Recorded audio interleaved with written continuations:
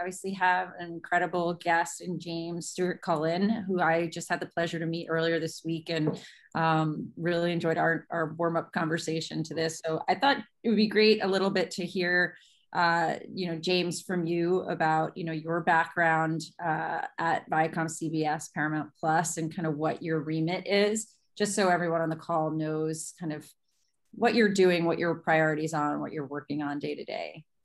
Yeah, of course. So I've been at ViacomCBS, which when I joined was just CBS Interactive for 5 years this month. Was the first person hired in the original series group. At the time, CBS All Access was a nascent streaming service that was designed to, support, I would say, VOD viewership of the CBS catalog and, the live streams of Big Brother and the live stream of the CBS local feed. And I think, they started to understand that the pickup and adoption of the service was strong. And so they wanted to attempt to put original programming on the service. And so I joined to help lead that effort from a marketing perspective. First program was The Good Fight, which was a spinoff of the Good Wife series, and then followed that quickly with the successful Star Trek Discovery series, its first season in September of 2017. So I think we've obviously scaled the platform, rebranded it since then. I think the amount of original content that we're putting on the service, is immensely more than we've had over the course of in the life cycle of the service. So it's been exciting to kind of be along that journey since the start. Yeah, you talked about that a little bit, and I want to unpack some of what you just talked about. But I think one of the key points I had jotted down is that in 2019, you had more originals in June of 2021 than you had in all of 2019. So talk about how much that has scaled from an original content standpoint. Yeah, I mean, I think the rapid kind of repositioning of a lot of these entertainment companies around focusing on the streaming service being the primary kind of revenue vehicle for a lot of the companies out there has allowed for a significant amount of content to be debuted on the streaming service initially. And I think because the models have proved out to be extremely valuable for these entertainment companies, and that's why we've seen a rapid scaling of original content. When you look at the market research and data and why people choose different streaming services, of course, exclusive programming is in the top list amongst, I think, things like value and depth of catalog. And so I think, for us, the important thing is that ViacomCBS has a ton of IP to mine, given the historic brands that exist underneath the ViacomCBS umbrella. And it's been fun to partner with a lot of the different iconic, legacy brands like MTV, Paramount Pictures, Nickelodeon, and bring in some of that, I would say, nostalgic content that exists out there, things like iCarly, or some of the current stuff that still continues to deliver a market, like a RuPaul or The Challenge. I think it's been a fun last few months as we kind of scale out the exclusive programming slate. I personally really enjoyed watching Younger. It's a great show, great program. Yeah, so talk about that a little bit, in terms of what's whether it's originals or all of the great content that you just mentioned, the different networks within the ViacomCBS family.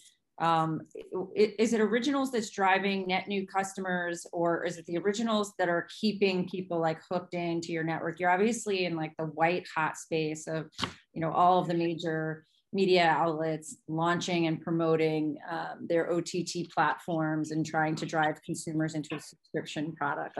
How does that balance work in terms of bringing in new subscribers and then trying to retain them when you can, I was looking at your offerings just yesterday, and you can sign up but also cancel anytime. Right.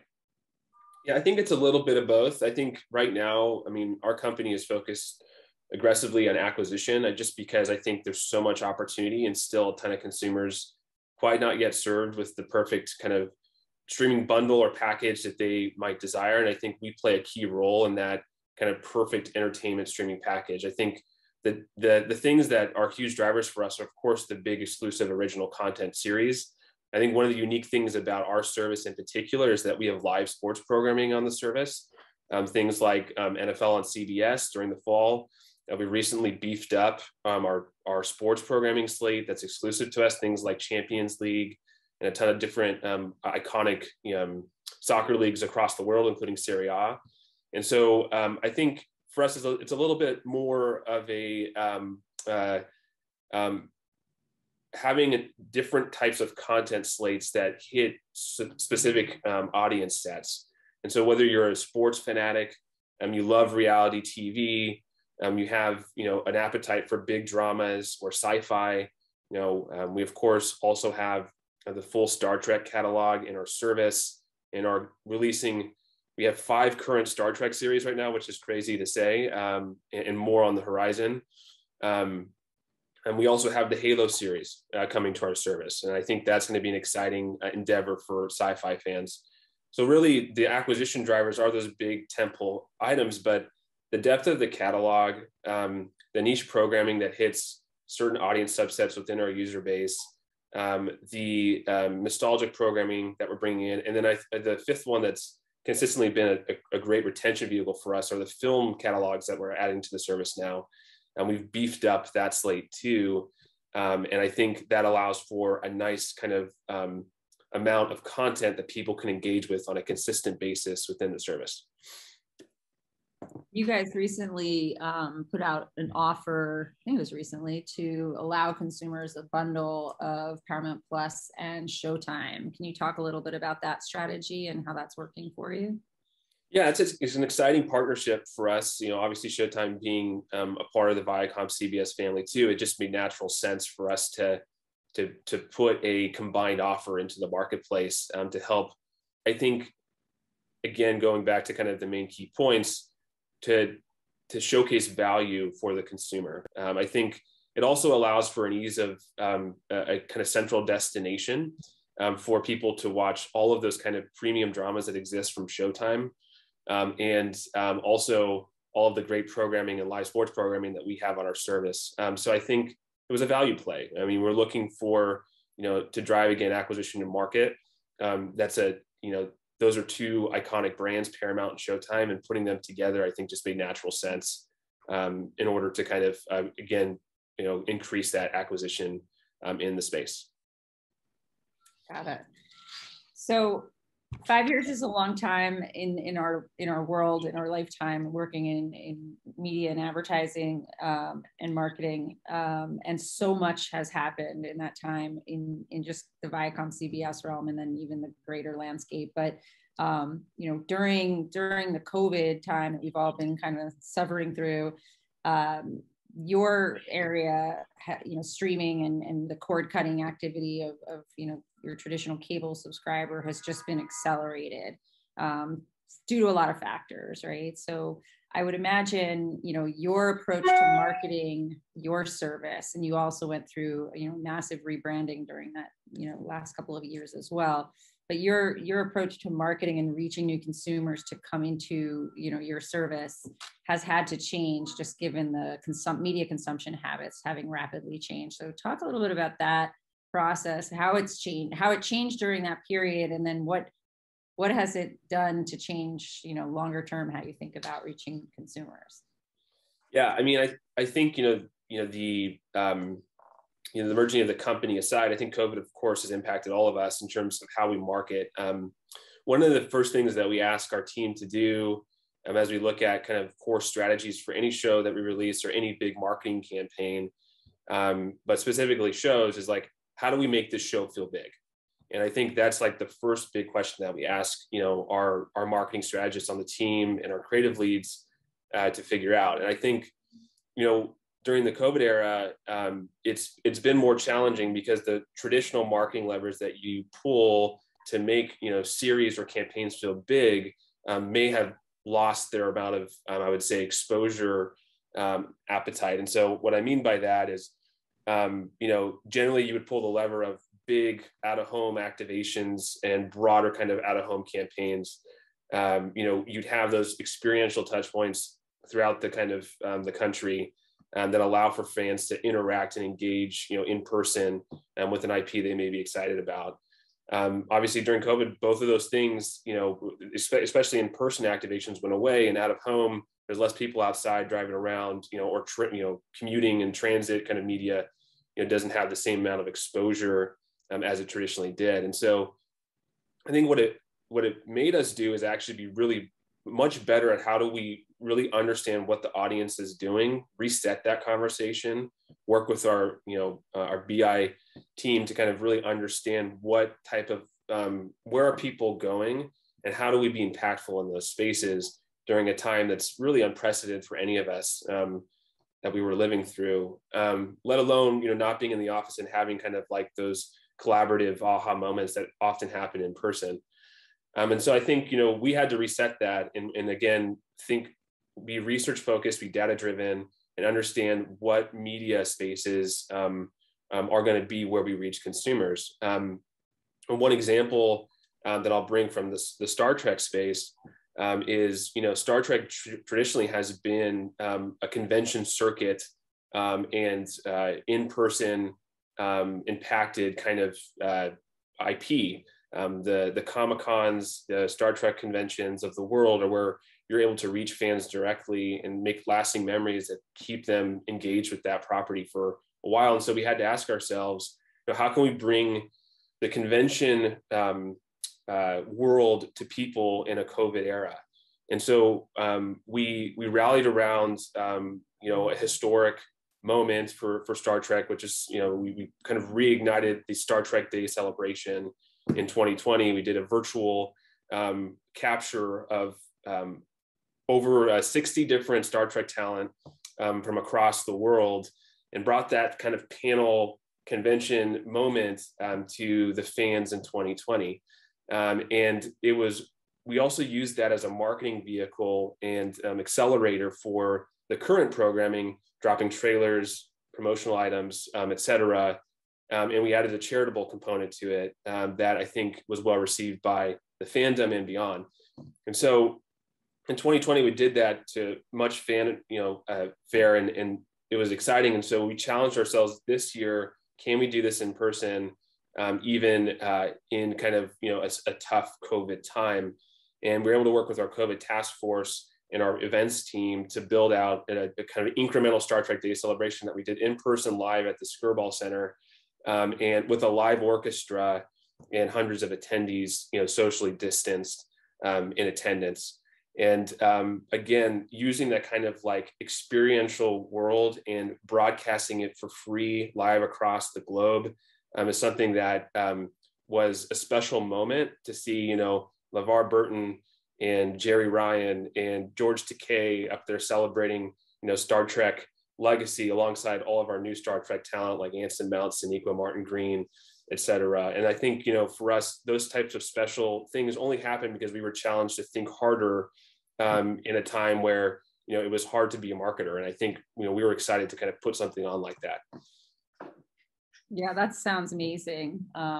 First, the digital only initial Star Trek activation, and then, the fact that you've been able to not only bring it back to being a live event with in-person attendees, but then you were also able to make it virtually accessible for those people that can't be there in person. And probably, do you think that going forward, that's how you approach all events or most events, given that, that allows you to bring more people in that normally just wouldn't travel regardless of COVID restrictions, or, just maybe some companies that don't give some younger employees or some fans that don't have the budgets to attend in person would love to have virtual access to these types of events?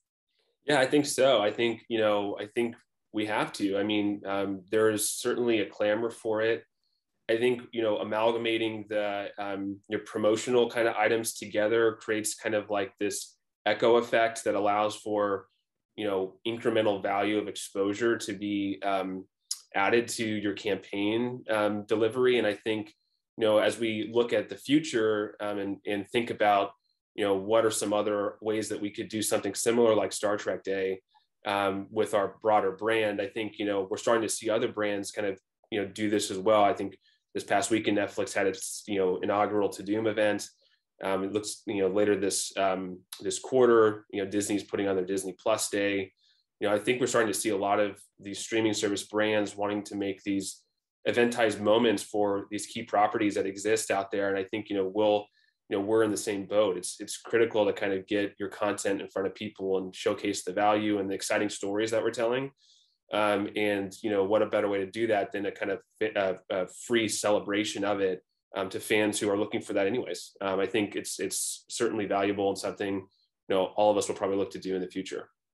Yeah. And probably that experience just will keep improving upon it. I know on the B2B side, like we talked yesterday, we did our annual upfront presentation last week in New York City. We had over 300 people in attendance. We did not make that virtually accessible just because we thought that it would be loud and difficult if you weren't in the room to stay engaged. What we did was just film it all, package it up into a stream that includes all the highlight reels and then the speaking engagement aspect of it, and share that out to the folks that weren't here.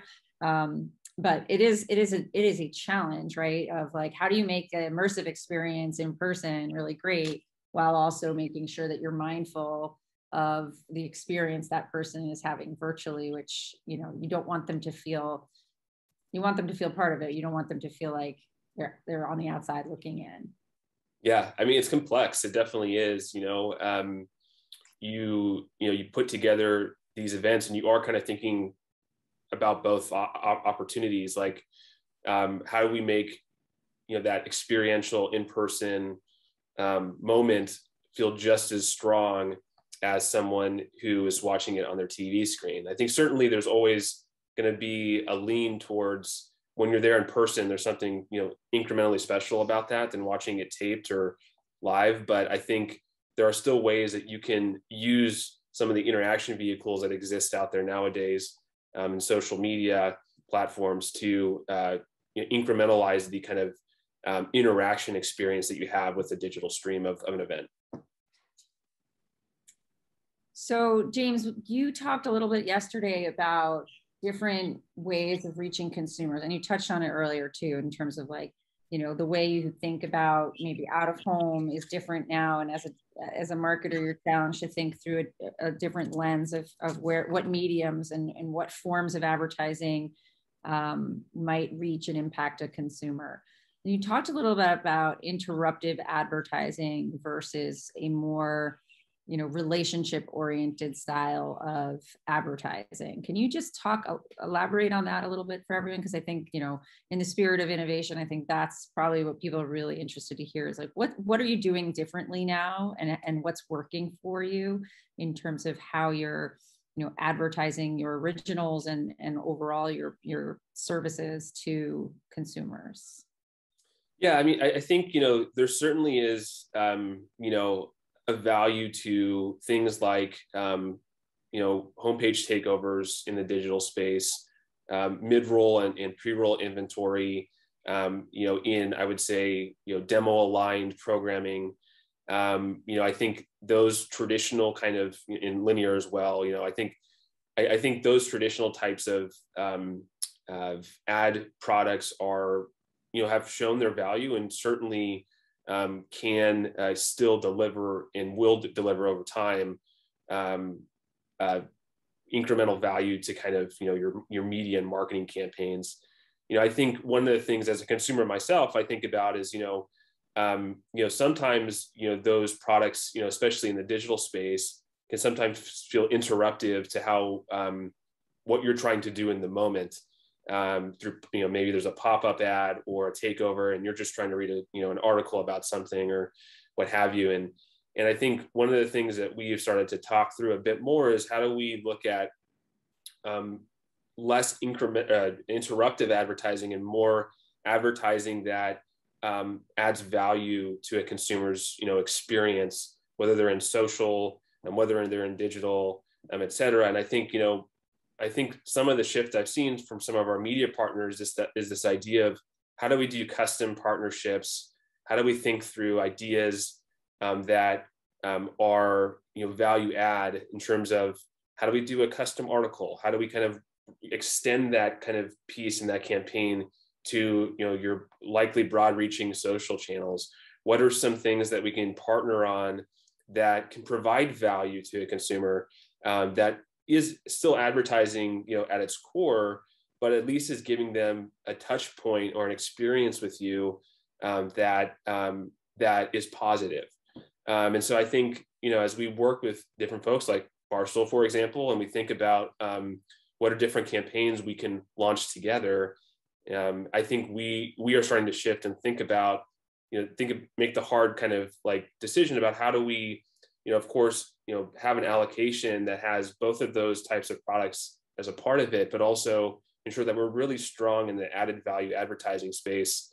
I think this also takes effect in how we think about influencer marketing and how we approach influencers, hearing their tone of voice and their kind of brand, understanding what they value and what their audience values, and then truly partnering with them to kind of provide an ad product out in their space that is going to be received well and is going to have the same impact that a native post would that isn't paid. I think those are all the kind of the tough things to do, that may not be, run of the mill marketing, but that certainly I think pays off in terms of reach and extension of your campaigns.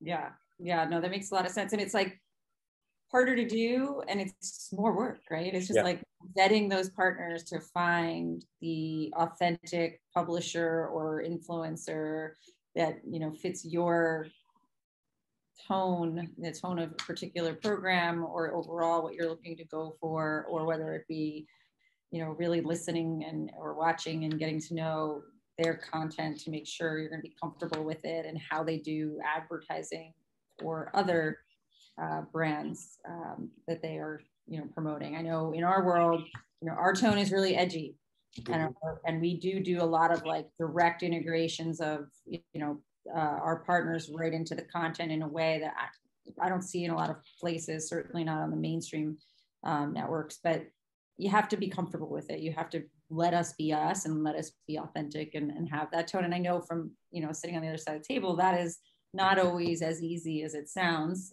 because there's certain, key talking points and the do's and don'ts of every brand partner we work with, and that's across the board. But in order to get that authentic integration, it requires a level of like kind of letting go a little bit within reason, right? Yeah, I mean, you have to, and then you have to find the right, alignment there. I mean, there's probably programs that don't work for, a Barstool or any other kind of piece. And then there's some that are perfect for it. And it's knowing that, having that kind of baseline in-depth knowledge of both the program itself and the brand or person you're trying to partner with. That's where the real work has to be done. Absolutely. Have you guys done much in podcasts? I mean, one of the feedback I've had from the entertainment category in general is that, you're very visual as marketers, because you're trying to push out your own trailer and your own talent and personalities within your programs, and something that's very audio in nature doesn't necessarily always stand out. Yeah. Arco podcast, which is why I asked the question. I'm sure others. Yeah. It's such a fast growing space.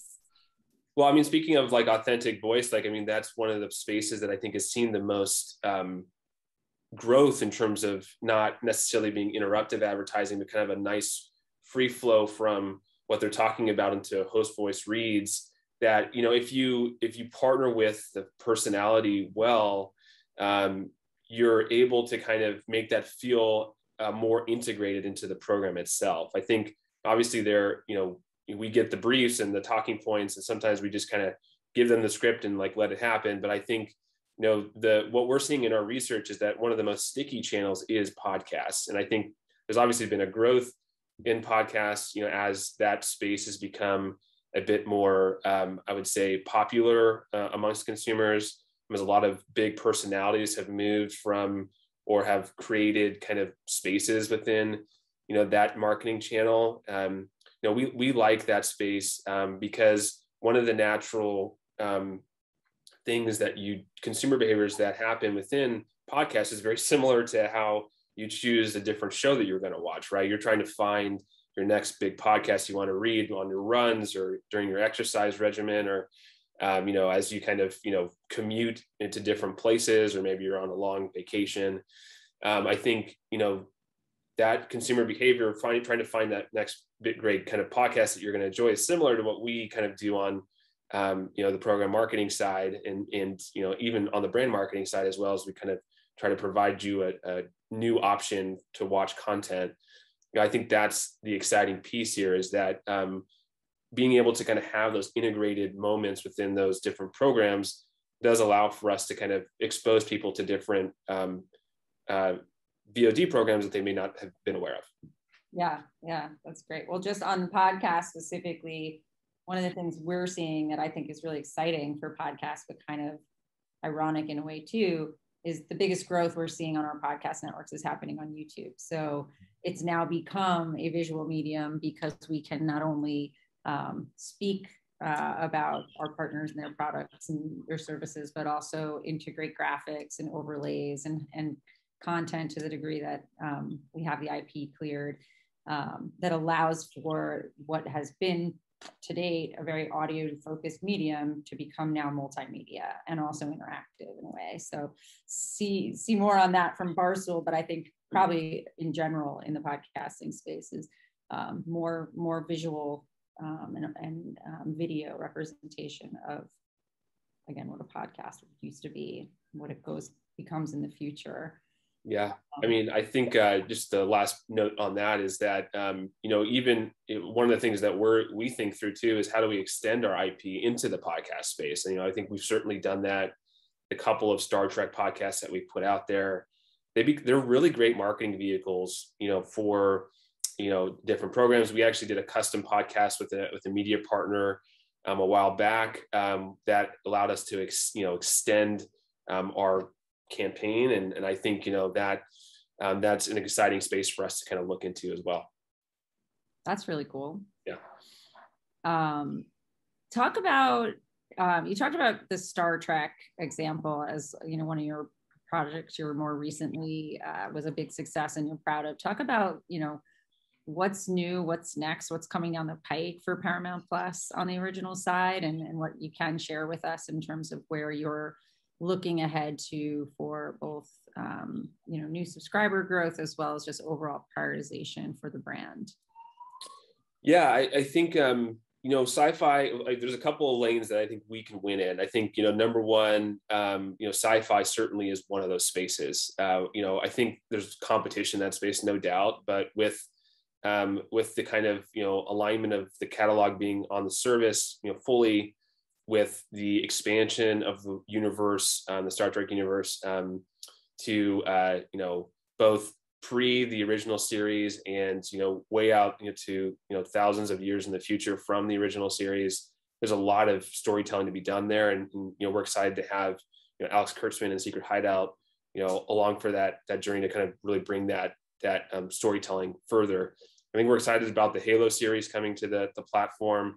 And that's a huge, IP, one of the, biggest selling revenue generator IP ever. Halo certainly is a storyland that we're excited to kind of visit.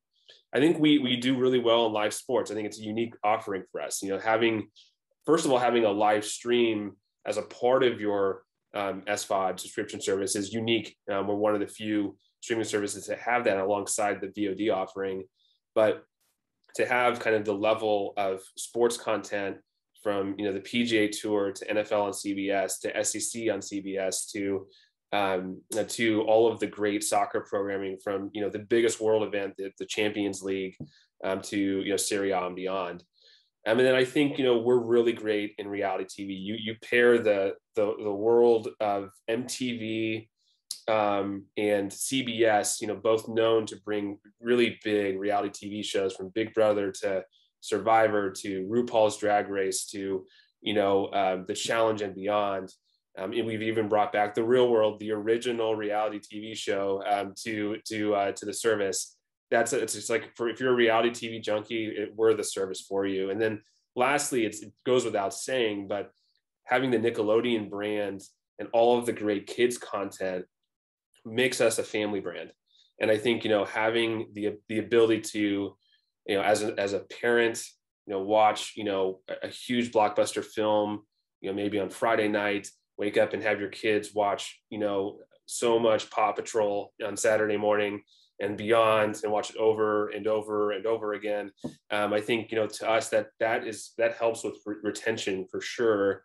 And I think, it's an exciting kind of world that we have this full 360 content slate that allows for us to hit, the full family as a part of their viewing experience. Sorry, I had to mute myself there for a minute because there is actually, and if you see the flashing, it's there's like a fire, what do you call it, drill going on in the building here. So I don't know if I'm the first presenter to ever have that happen in Brand Innovators, but it's kind of funny. There was a lot of commotion while you were talking, but I was trying really hard to focus in. One of the questions that someone sent me privately while we're talking to you, James, is do you see collaboration between your brands at ViacomCBS and Barstool, which, I didn't ask that question. That was a loaded question from the audience, but as you talk about reality TV, I have some ideas for you because we did 2 pretty successful digitally distributed reality series last year, and we just announced 2 more at our upfronts last week. So be on the lookout for that, and maybe you'll find them on Paramount Plus in the not so distant future. I do want to talk though about Halo and also sports, because I think those are 2 really, really interesting segments. And Halo, obviously, do you then look to, in a way of promotion, to go into the gaming community as a way of promotion? Yeah, I mean, critical to that partnership, of course, is our partnership with 343 Studios and Microsoft Xbox. And I think, we are working closely with them to ensure, of course, our content calendars align, that we get downloads and insights and consultation consistently on how to best treat that series, how to talk to the consumer, what excites them, what doesn't excite them, what are the different ways that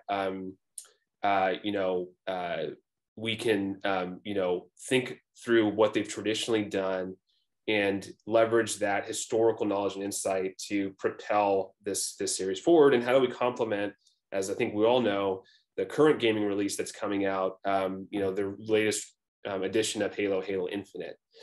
I think, for us, that space is similar to Star Trek, filled with avid fans that are very active in conversation about the brand, about the universe. And we plan to kind of, excite them as much as we can with this new storytelling medium for Halo. And I think people are going to be excited with what they see. We've seen a lot of the footage come in so far, and it's beautiful. And we're excited to kind of share that with the fan base. Live sports, I think, CBS has always been synonymous with, sports programming, amongst other things. And I think it's exciting for us to be able to partner with the CBS Sports Group to bring that experience into to a digital era and expand that kind of content offering to have multiple types of touch points for the consumer in terms of how they watch it. Of course, the big tentpole programs like NFL Sundays, SEC Sundays are always great. But I think, the expansion into soccer, which is a massively growing sport, especially domestically, the growth of soccer programming and adoption has been really surprising to me as someone who played soccer and loved soccer growing up. It's been great to kind of see that blossom, I think, over the last 5 to 10 years within the US. And so that's important to kind of, talk through, and communicate that to consumers that, live sports are a key part of our value proposition because it's a unique one. And I think it's certainly something that will continue to tout in the future. Yeah, I live in the world of sports here, and I always have. And I'm also, as a consumer and a fan of many of the professional sports you guys carry and elsewhere.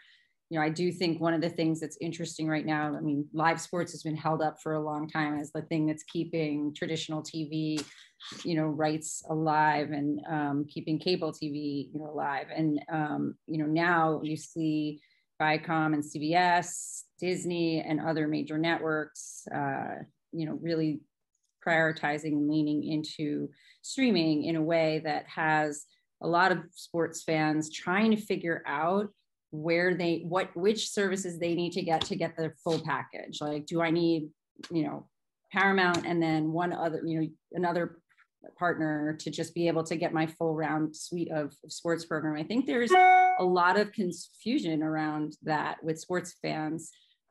We have a partnership with another OTT platform that happens to have a lot of college sports, particularly football rights as well.